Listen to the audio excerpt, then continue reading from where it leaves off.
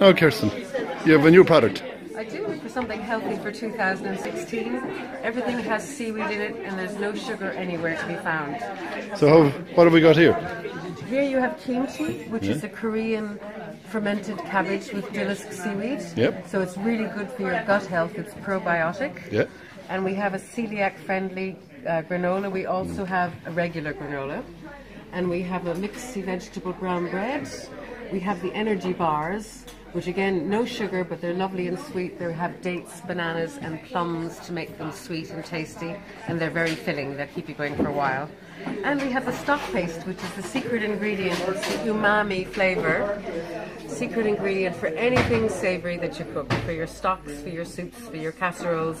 I use it on my steak. I use it even in my scrambled egg. What kind of a taste is that? It's again, it's umami flavor, but there is a seaweed flavor to it.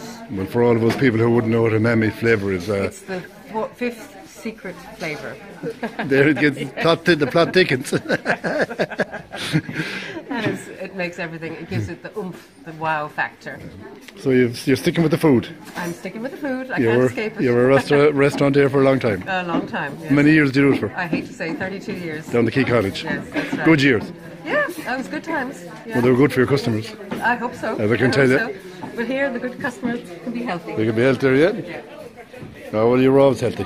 And you can have a bath with seaweed, and you can fertilise your flowers. Well, this is you can have your own bath. Yeah. This is it here, is it? This is it here, your seaweed bath, completely biodegradable. You use it about for a week, and it just gives you a lovely.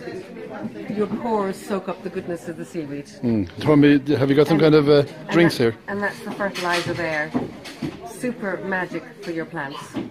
What kind of plants? I use it in my house plants, in all my potted plants. I put it on my strawberries, my tomatoes. I find it wonderful.